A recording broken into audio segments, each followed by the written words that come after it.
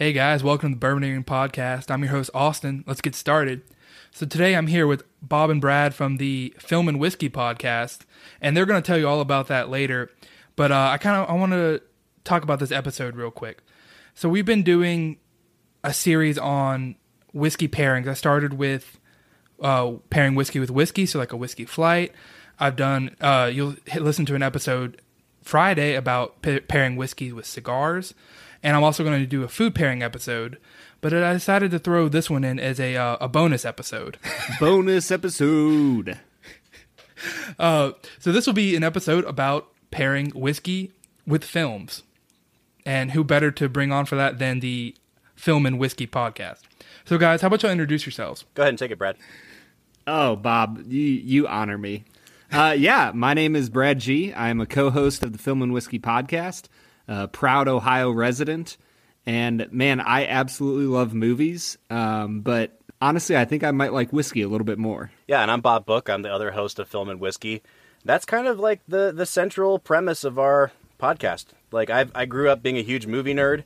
Brad and I went to school together for a long time. We've been friends for, 10, 12 years now. And we both lived in Kentucky for a while. We got super into drinking bourbon, and eventually it was like, we were watching a movie together at some point, and I was like, we should do a podcast about this, where I introduce you to all my nerdy movies, and we drink whiskey while we do it. Bob, I don't know if I ever told you this, but I think the very first movie I ever... Actually, Austin, what you said about reviewing whiskey and cigars made me think of it. The very first time I ever watched a movie while drinking whiskey, and I was also smoking a cigar, was with our buddy Dale from college, and we were watching the movie Rocky.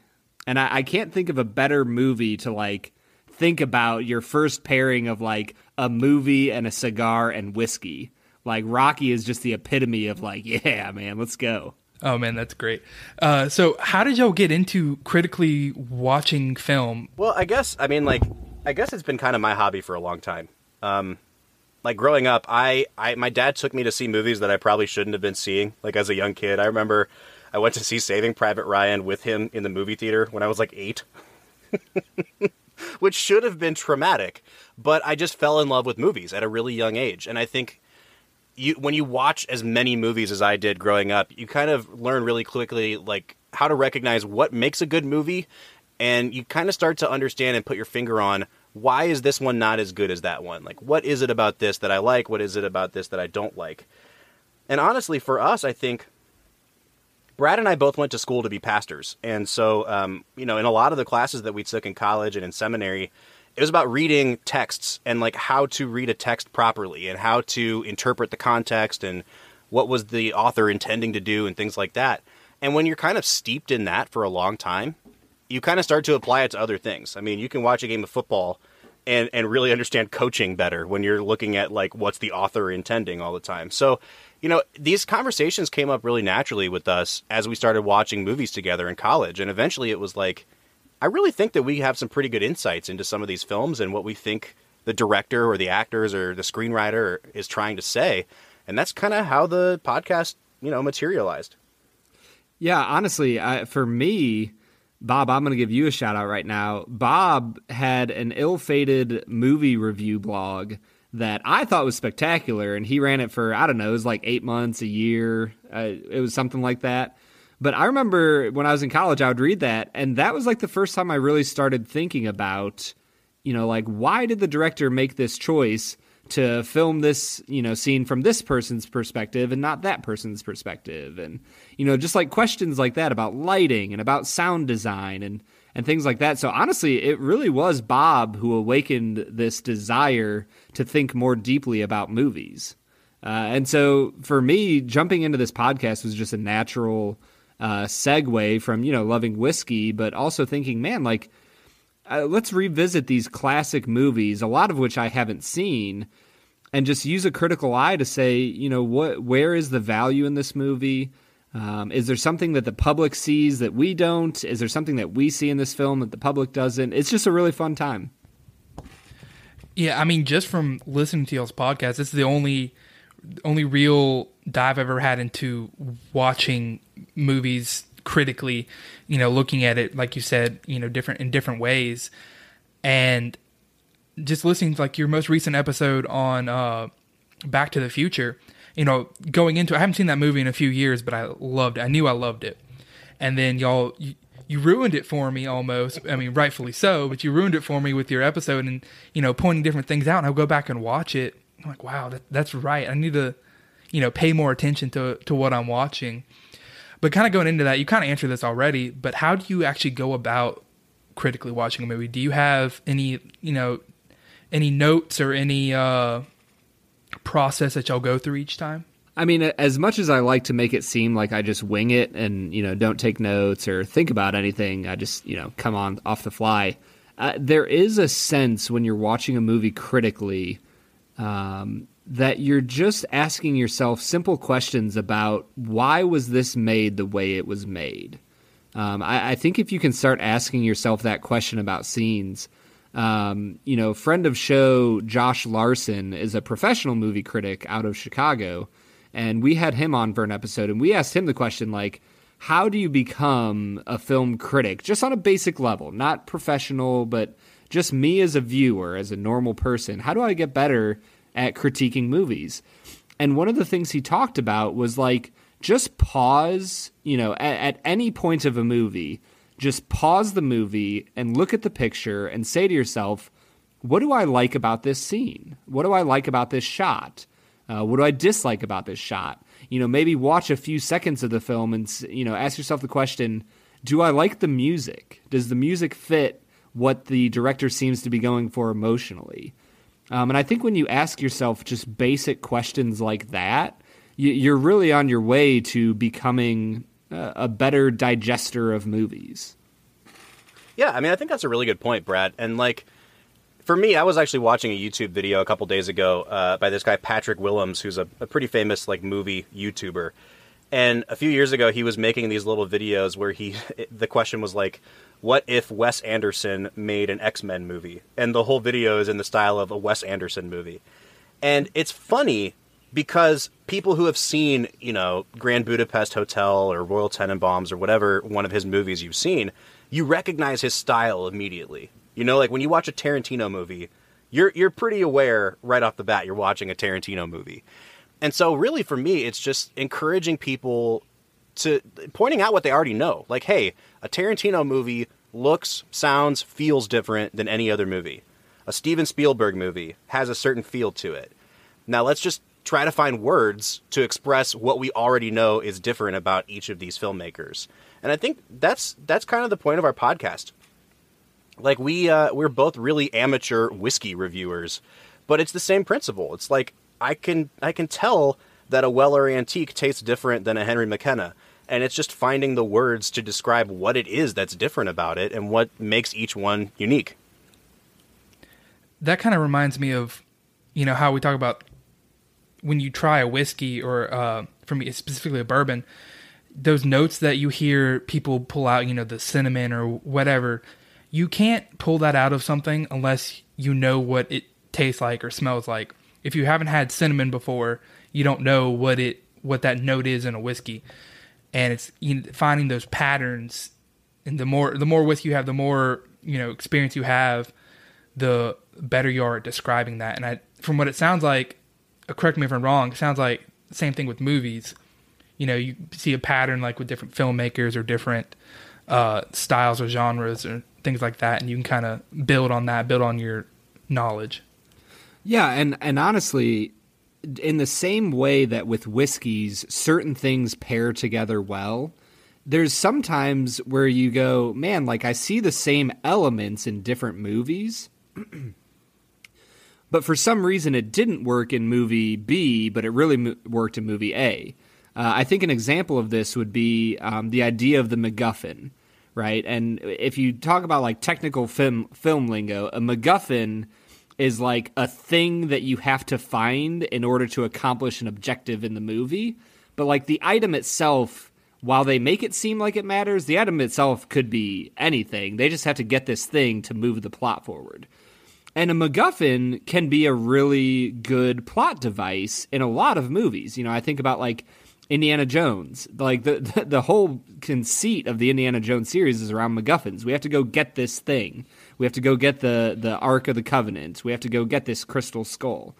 And in some of those movies, it's better than others. But then you have movies like the Episode 9 in Star Wars, where the entire movie was a series of MacGuffin quests, where they're like, we have to find this key, and this key will allow us to see where we find the next item, and the next item will take us to the secret base, and the secret base will be this and that, and it just kind of felt like everything was contrived. So, like, when you start to understand those little things here and there, you start to go, oh, some movies do these movie tricks better than other movies. That's interesting. I've never heard that term before. I'm already learning a lot here, but I've never really thought about it that way. There's some elements where the MacGuffin is, not important, but important to move something along. And there's other times when it takes over. Don't ruin Star Wars for me. You're already picking it up exactly what I'm saying. Brad's basically just trying to get you to trash Star Wars 9. That's the objective here. Bob, I didn't want you to call me out on that, but but here we are. Don't get me started on that. Oh, man. We'll be here for 3 hours. So my next question, moving on to the whiskey side of things, how do you pick what whiskey you drink while watching a movie, and then how do you pick what whiskey do you drink on the show? So that's a really good question, and I wish I could say that we were really intentional about some of them. A lot of times people send us samples of things, like you've sent us a ton of stuff to try, and I try to, you sent us 4 samples of Four Roses, right? And I try to break them up so that there's a little bit of space in between, and eventually I get to the point where I'm like, crap, Austin sent us one of these a year and a half ago, we really should drink this. But there are times where I think you can do a really cool kind of whiskey pairing thing with movies, where if you understand the theme of the movie, if you're watching Dirty Harry or John Wick or something where someone is really hard edged and it's an action movie and you want a whiskey that represents, John Wick, I'd tell you reach for something that's high rye, right? Reach for a Four Roses single barrel or something like that, because it really kind of has that harsher alcohol rye quality to it. You can do that with a ton of stuff. We had a rye on the show from the Few Company in Chicago, and that was really light and floral and really bright in nature. And I would pair that with a completely different kind of movie.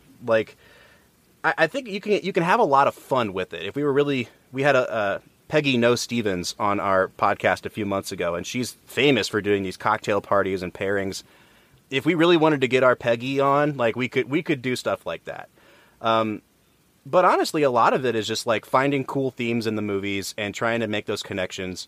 In a couple months here around Christmas, we're going to be doing Die Hard on the show, and I paired it with Yippee-Ki-Yay, which is it's the perfect whiskey to drink when you're watching Die Hard. There's just fun little connections you can make with things like that. So I would say honestly, we don't take it too seriously. Once in a while, we try to find something that does continue a theme. And that's something that you can do at home. If you're watching a movie with friends, bring out a whiskey that you think helps, accentuate those notes in a movie. Yeah, I mean, the one time we paired the movie Green Book with Heaven Hill Green Label. Mm-hmm. And that was just that, because they both had the name green in it. What he's saying is some of these are more well thought out than others are. Oh, for sure. I mean, I can already tell y'all are more planned out than I am. We're recording this on Tuesday, June 2nd, and hopefully it'll be released Wednesday, June 3rd. And you were talking about, we have this planned in a couple weeks, and that's where I want to be, but little peek behind the curtain. I'm not there yet. I did have this series planned out, except for this bonus episode. We came in and just screwed everything up, didn't we? Yeah. Yeah, that's what I thought. with our bonus episode. Oh man. So going along that, so what's your favorite whiskey right now? I know that's a tough question, and I know that changes, but what's y'all's go-to right now? Honestly, I don't try to hunt stuff. I don't try to chase things down. State of Ohio, especially, it's everything goes through the state agency, so everything's super allocated. They do lotteries and stuff like that, so you're never going to walk into a liquor store and find BTAC. It's just not the way that it's allocated here. So For me, it's what's something that's really consistent that I can go to any liquor store and pick up, even if it is a little pricier. So for me right now, it's like, I love Henry McKenna. It's getting harder to find, obviously. I think maybe we're finally starting to come out of that, like, the absence of it on our shelves. I love McKenna because of those, like, really great peanut butter notes I get on it. Weller Antique is great.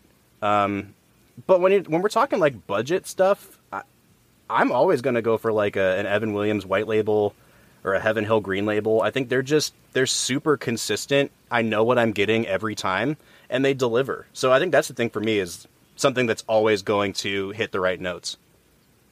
Yeah. Wait, so Bob, y'all have Weller on the shelf when you walk in the store? So the really cool thing about Ohio is that, like, the state liquor agency has a website where you can just, like, type in the name of a liquor and it'll show a map of, like, every store that it's currently at in Ohio.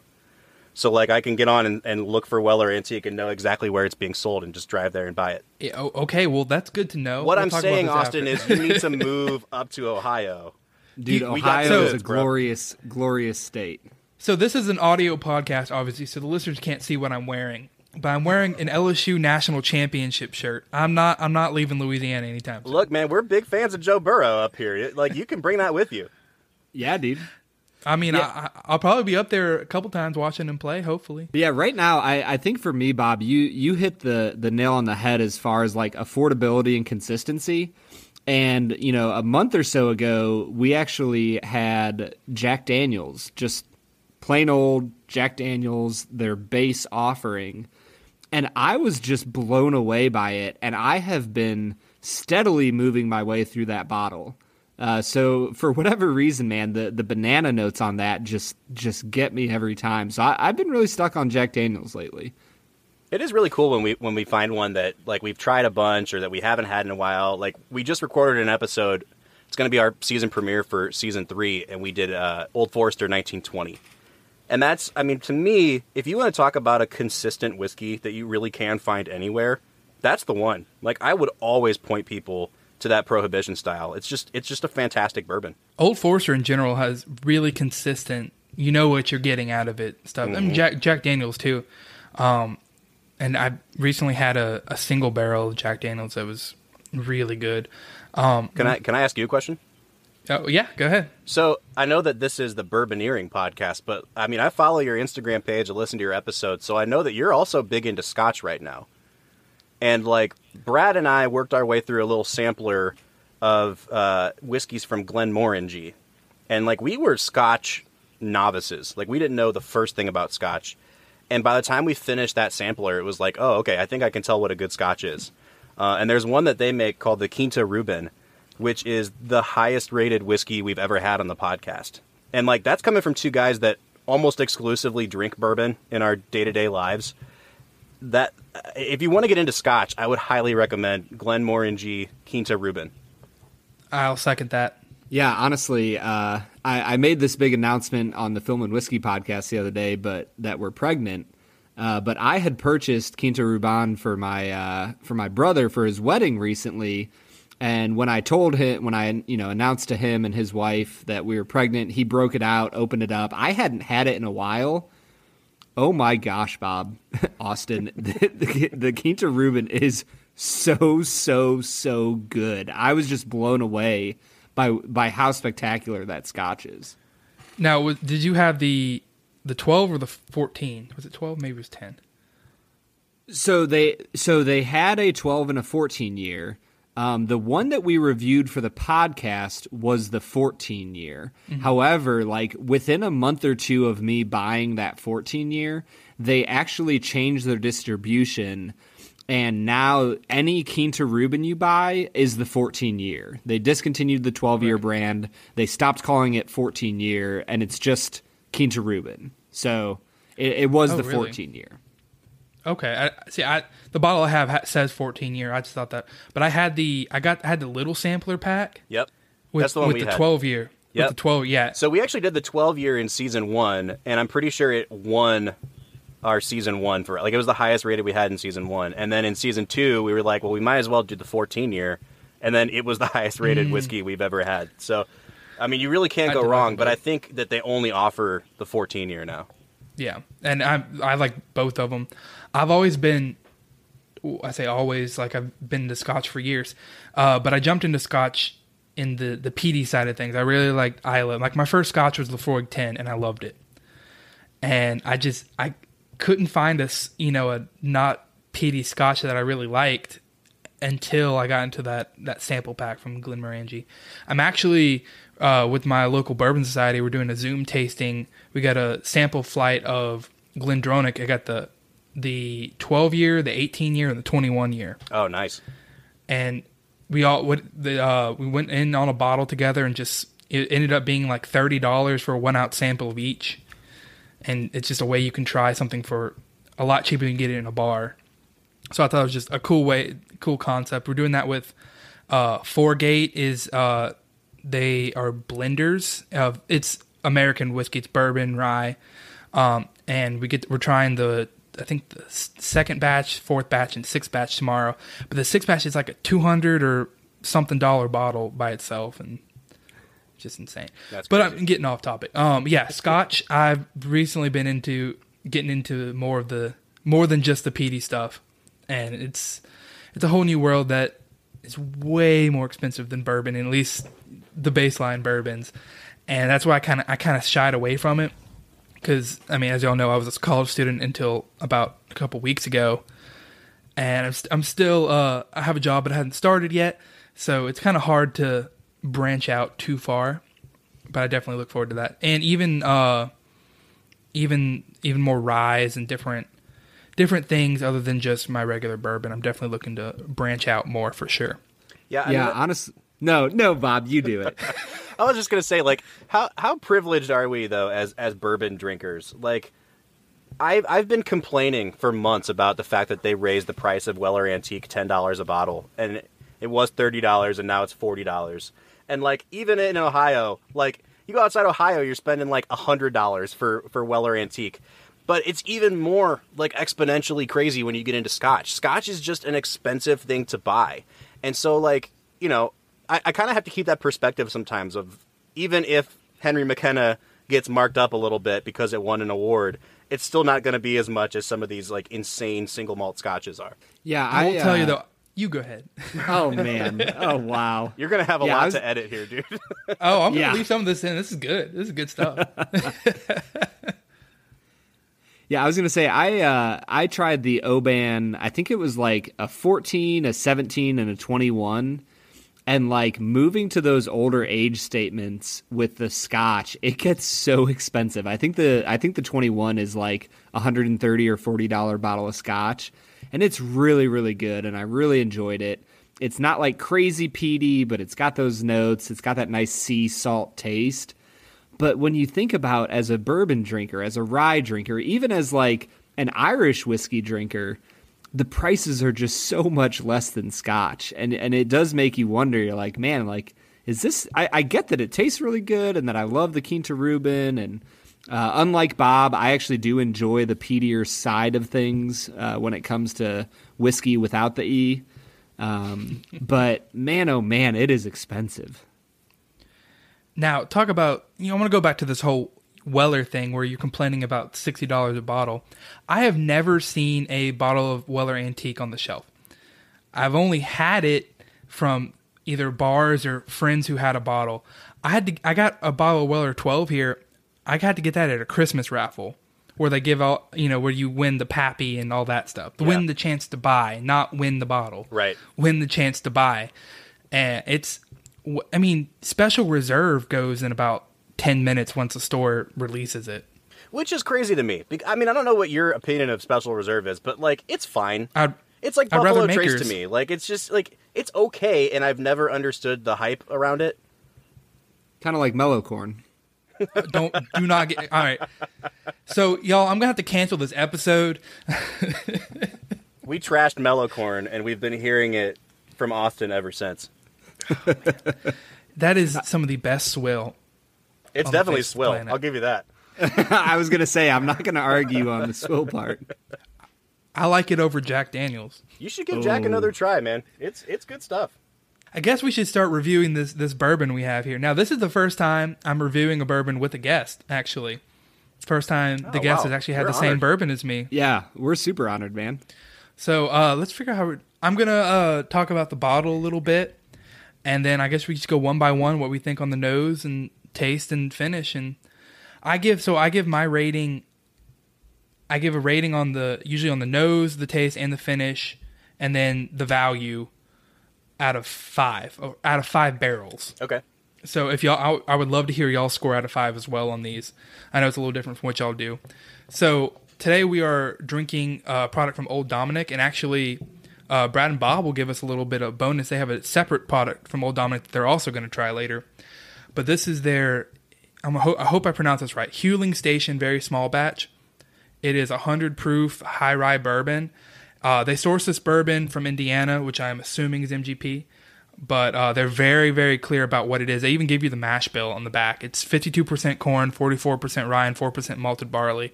They're very clear about it's their recipe. They didn't distill it, but it's their recipe. It's distilled to their standards and aged to their standards.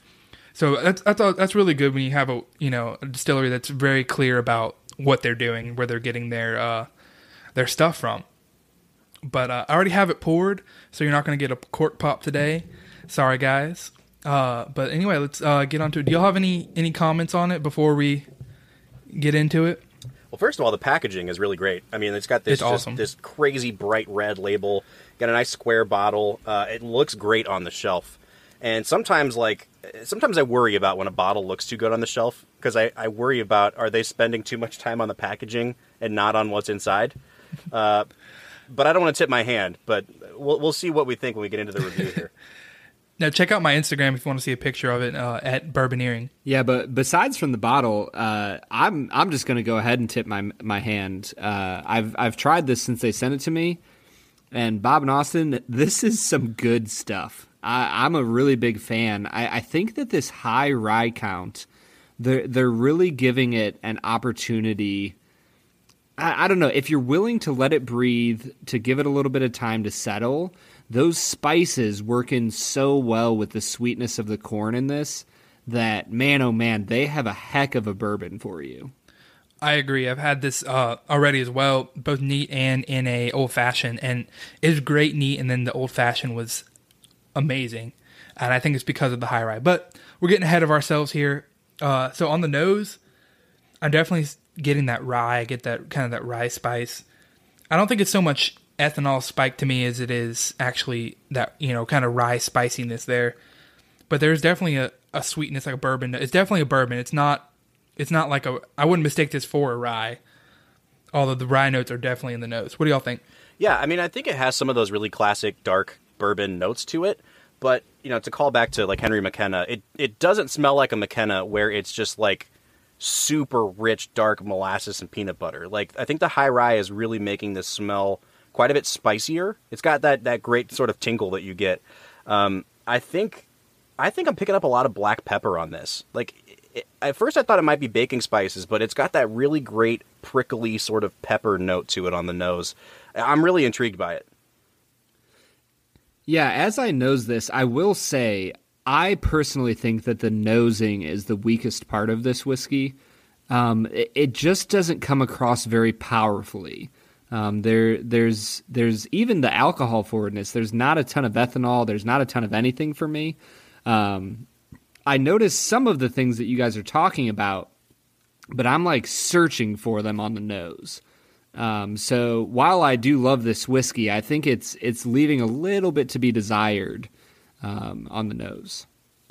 So I'm drinking out of a Glencairn for one thing, but also I had it capped with a coaster while it sat here, and I really think that kind of let the vapors kind of build up. So when I first smelled it, I got a lot more of a nose than that. But I have let this sit before, and I agree. Sometimes it's kind of hard to find it. But it was definitely there. When I had it in the old fashioned, I couldn't, on the nose, all I got was the simple syrup and the bitters. But as soon as I tasted it, it jumped right out. And I'm getting the same thing when I taste it here.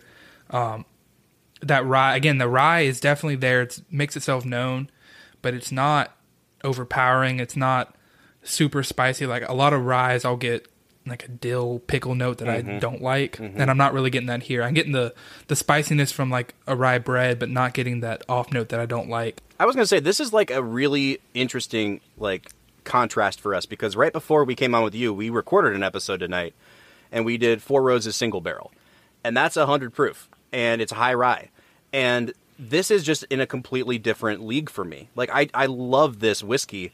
And part of it, I was surprised to find out that it was as high rye as it is, because you're right, it doesn't have that sort of like funky dill sort of taste to it. The rye contributes a bunch of spice to it. On the palate, I think it's actually kind of thin for 100 proof whiskey, but like not in a bad way. Usually when we talk about a whiskey being thin, it's like, this is not going to be a good review. I actually think that the fact that it's not so alcohol forward really lets those flavors shine. You get some great sweet bourbon notes, and then right on the back, it's that rye spice, but it doesn't leave any sort of a sour, grainy finish in your mouth either. Now, I've had a bunch of MGP, and again, I'm only assuming this is MGP. There's only so many contract distillers in Indiana, and by so many, I think there's only really one. But I've had a lot of MGP juice. Some I love, some I hate. This is unlike anything from MGP I've ever had. So I fully believe when they say this is their own recipe that they're getting MGP to make for them. And it's, I don't know. I got it. It was pretty thin the first time I had it, but this time, I don't know if it's because I let it sit with the cap on it or whatever, but it packs a lot more of a punch to me right now. And I definitely get the spice on the end, kind of the I don't know if it's ethanol spike or just the rye spice on the very tail, and not necessarily the finish, but right before I swallow. And it's unique. I mean, I'd say that a lot, but it's its own thing. I've never really had a bourbon like it before. Honestly, this might sound like a really weird tasting note, but it almost reminds me of like a nice, creamy, spiked eggnog. Like there was a moment where like it was kind of in between the palate and the finish, where all of a sudden I just thought about Christmas and eggnog, and I was just like, man, this is like everything I want from a nice, spicy rye. But it's not a rye. It's still sweet. It's still a bourbon. I'm just really impressed with the flavor profile on this whiskey.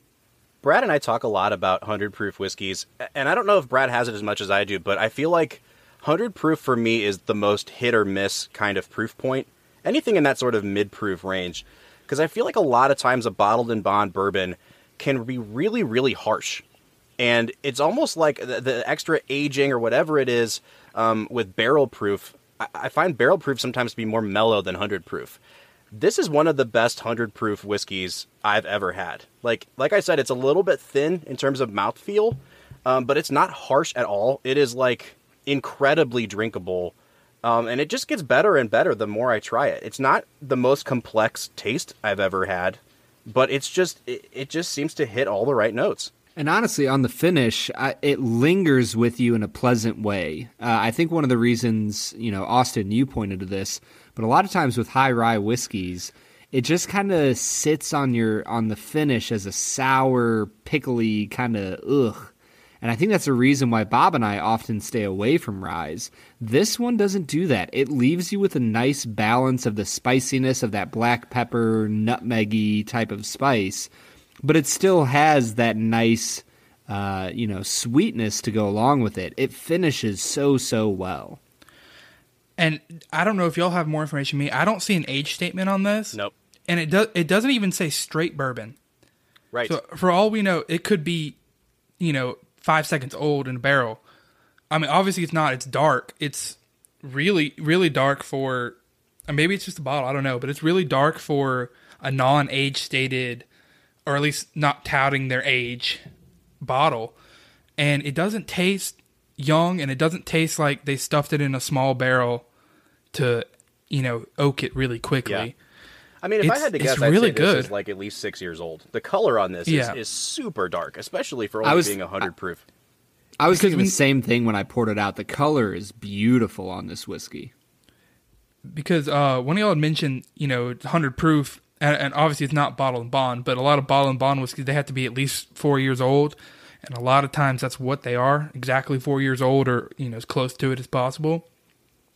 And this, unless they have some magical warehouse they're aging this in, this can't be 4 years old. It's got to be at least, like you said, 5 or 6, or that, or whatever they're doing. They need to keep doing it because it's great. Because I've never heard of Old Dominic other than I ran across them on Instagram one time, but I don't think they're a big distillery.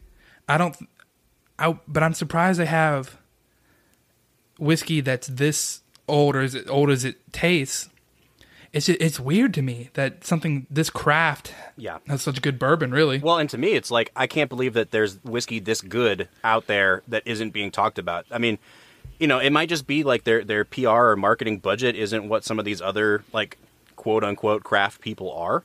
But this is better than 98% of the craft whiskey I've ever had. And, like, is it sourced? Is it MGP? Yes, it is. But like you said, like, they're using their own recipe. They're bottling it on site. We've had a ton of sourced whiskey before. This is probably, like you said, the best MGP whiskey I've ever had.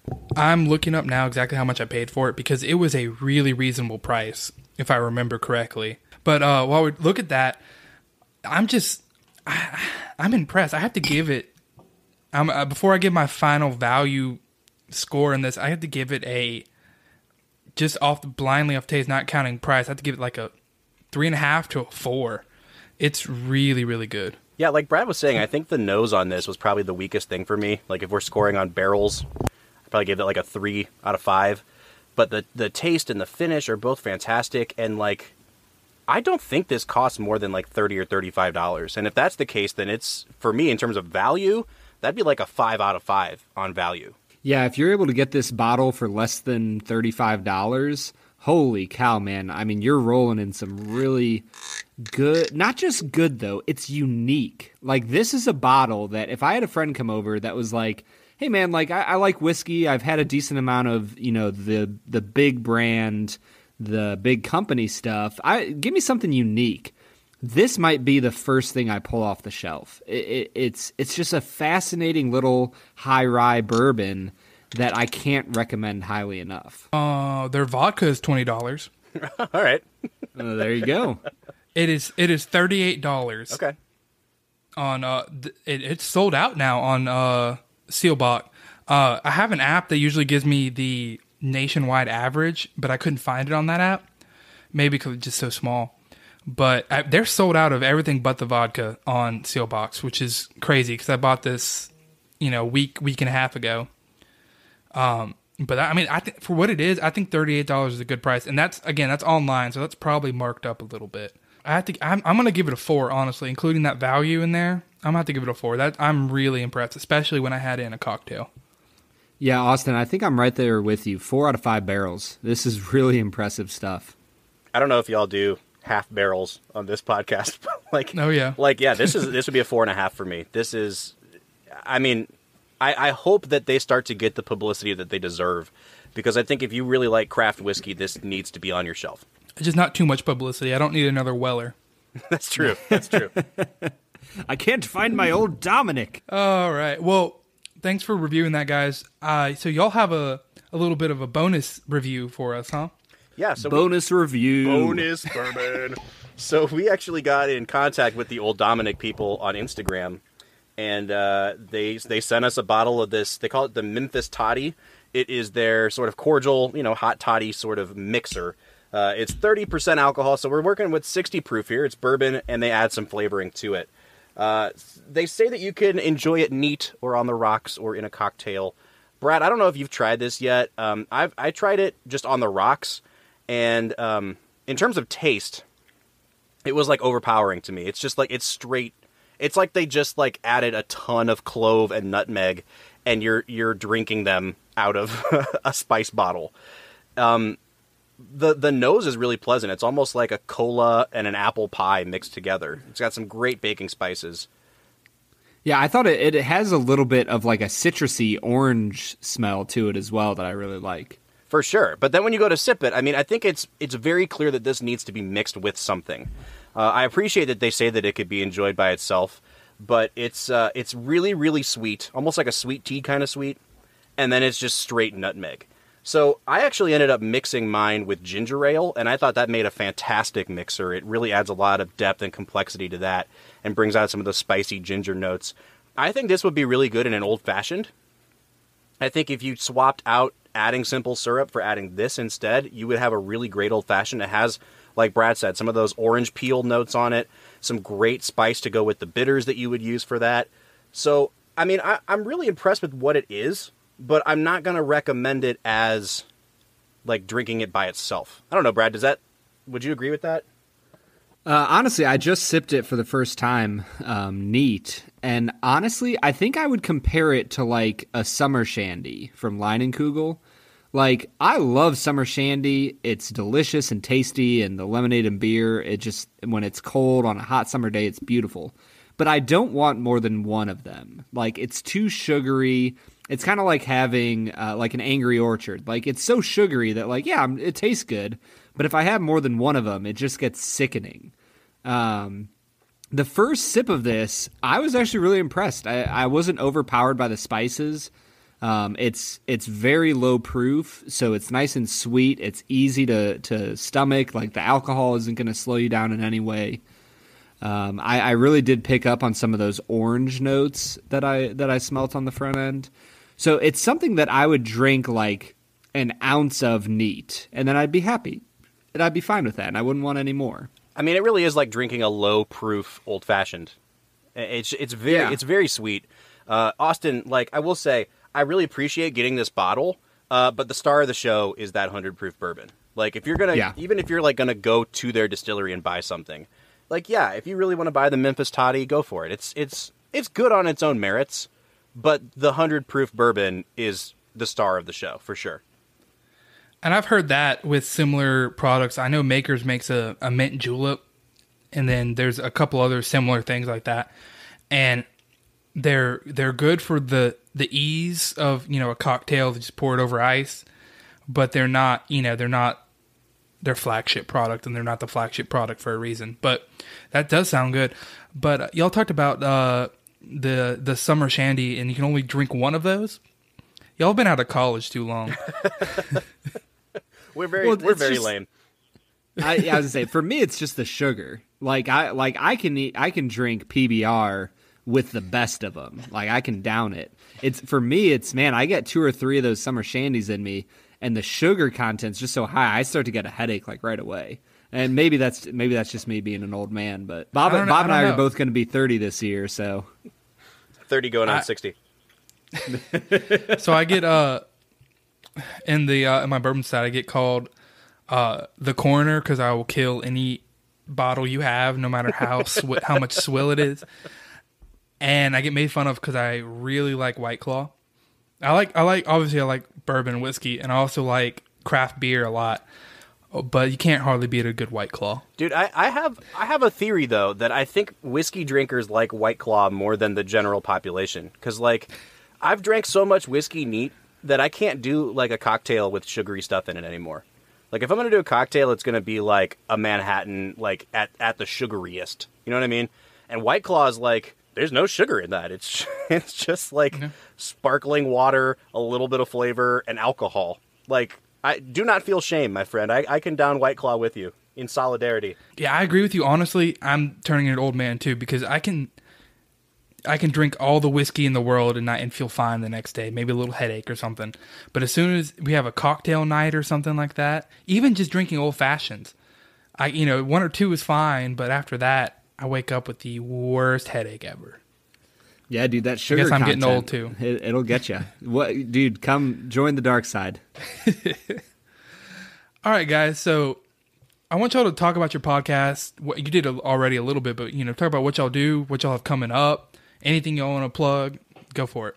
Well, honestly, we just are finishing up our season 2. We've been doing this for a year and a half now.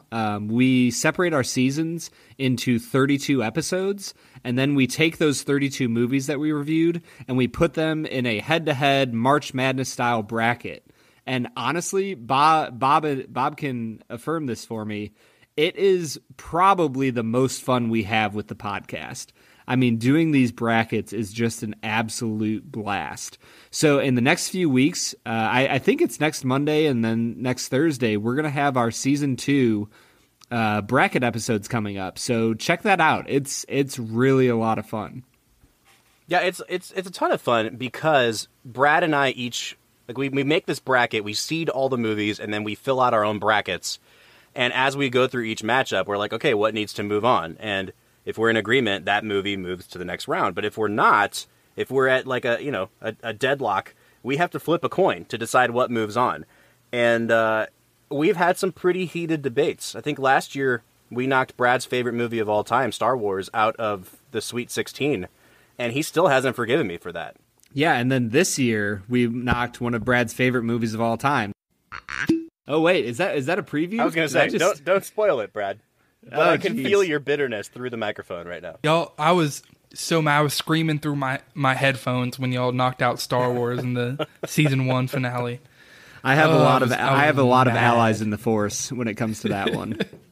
So yeah, I mean, the basic concept of our show is Bob and Brad are regular guys. I'm a movie nerd. I'm introducing Brad to some of these movies. Some of them he's seen, some of them he hasn't. And the kind of refreshing thing is, like, I try to bring a lot of trivia, a lot of history into things and give some context. And Brad is kind of able to show up, like, not having been steeped in all that history and just give his honest opinion and say, like, I think The Wizard of Oz is a trash movie, and here's why. And kind of tear down some of these, golden calves that we have of movies in America. And it's been really fun to do it that way. And then in each episode, we take a break. We try a new bottle or a new type of whiskey. And it's been really fun for both of us to kind of develop more of a whiskey reviewing language together as we've walked through this. Honestly, we've seen the most interaction from the whiskey community. Like, I have to give a huge shout out to, like, all the people that follow us on Instagram. It's almost entirely whiskey drinkers.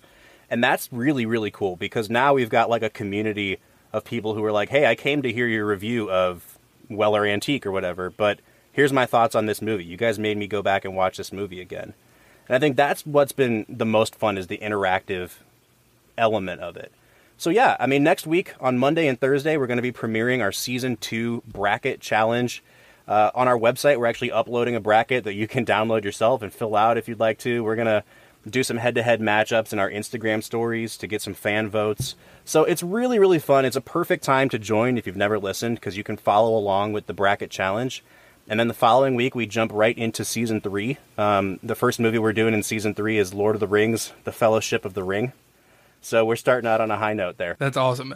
I think I found you guys right at the beginning, because I had either just started or was about to start my podcast.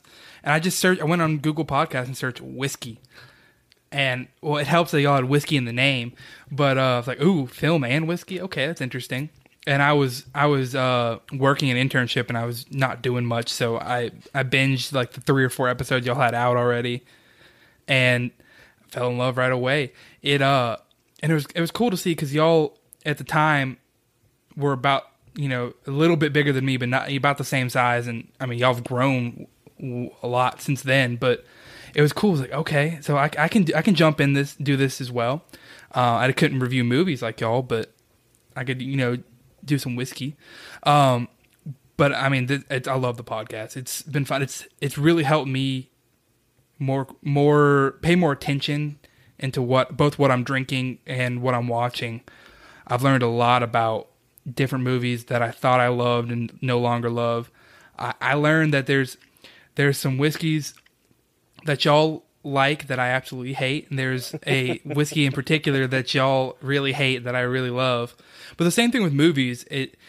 There's movies that I'm trying to think of an example off the top of my head, but that I didn't really like going into, and then I rewatch after listening to your podcast, and things y'all pointed out, I'm like, okay, so that's why I don't like the movie. I just little nitpicks like that. I've learned a lot from just listening, and a lot of times if I've never seen the movie, I'll listen to your episode beforehand. I know it's spoilers and all that, and then I'll know what to look for when I watch the movie. And there's only been a few that I haven't followed up and actually watched, and it's usually the movies that y'all Trash. tear down. Yeah.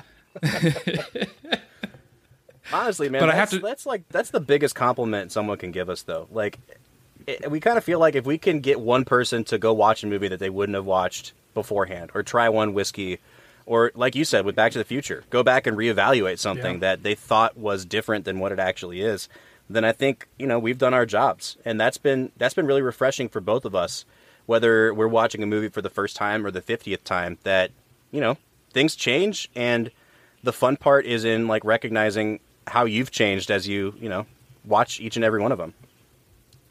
Yeah, and honestly, like when we review these movies, we don't want to be a downer. Like, we don't come into a movie going, "Oh yeah, let's just trash this movie. I can't wait to tear it down."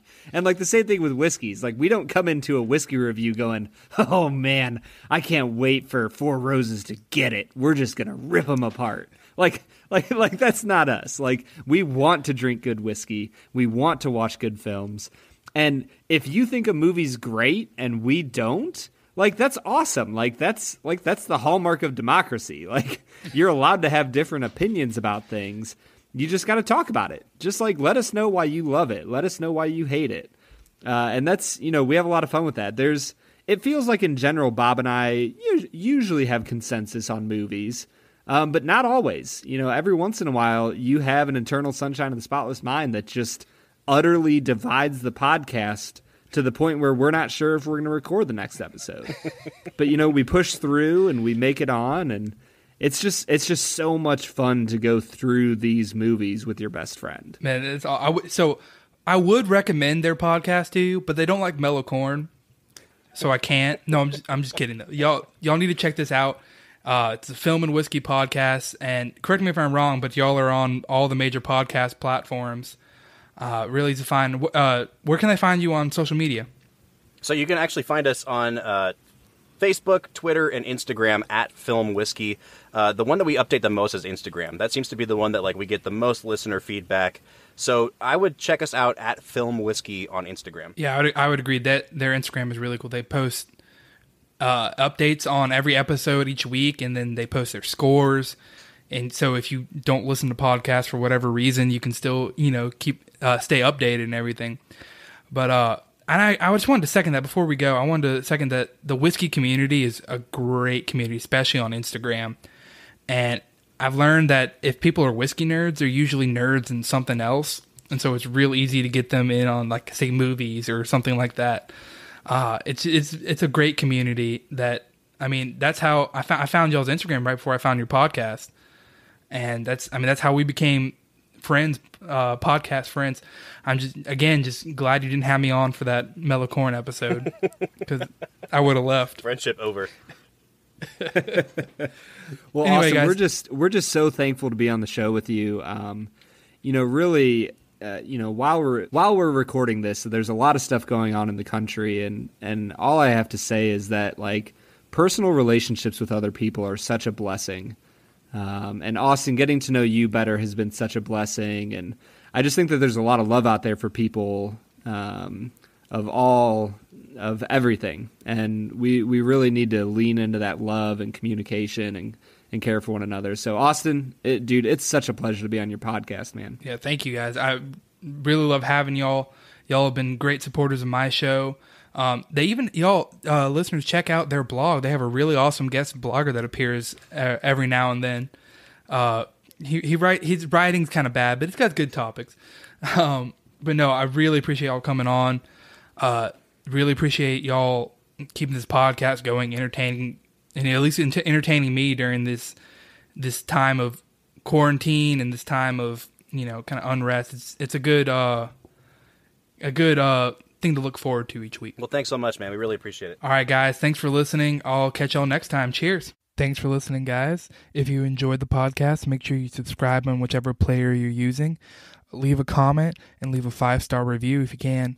Once you've done that, go follow me on Instagram at Bourboneering or on Twitter at InBourbon, or go like our Facebook page, Bourboneering. All this, as well as my Prestige Decanter affiliate link and a link to sign up for a weekly newsletter, are all below. Thanks for listening, everybody. Cheers.